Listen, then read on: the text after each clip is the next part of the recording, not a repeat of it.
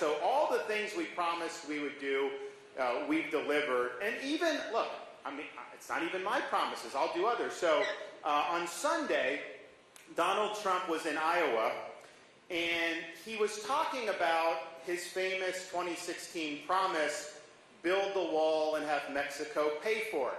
And I was very supportive of that back then. I think we need a wall. I think it's a good policy. And what he said was, because it obviously didn't happen, he's like, look, he's like, you know, people say this, but there was never any mechanism that I could use, legal mechanism, to get Mexico to pay for the wall. I can't just ask them for money and demand they give me money. Now, that's not what he said in 2016, but that's what he said. And he's like, so, you know, you just can't do it. But here's the thing. That's wrong to say, because if you really believe that, you shouldn't have said it in 2016 in every campaign promise. But it's also not true. You can get Mexico to pay for the wall doing this. Not asking them to give you money. What you do is you impose fees on the remittances that people send back to Mexico from the United States. That's billions of dollars we can do to be able to do it.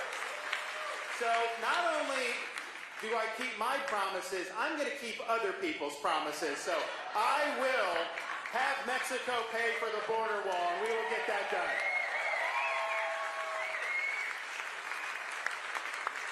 So it's important that you do what you say you're going to do and that you follow through and deliver, because I think what you're seeing in Washington now, I see a lot of bluster, I see a lot of fanfare, I see people posturing.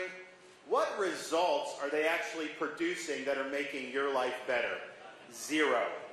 And I can say, point to Florida and show a bunch of different things that we do to make people freer and to make people's lives better.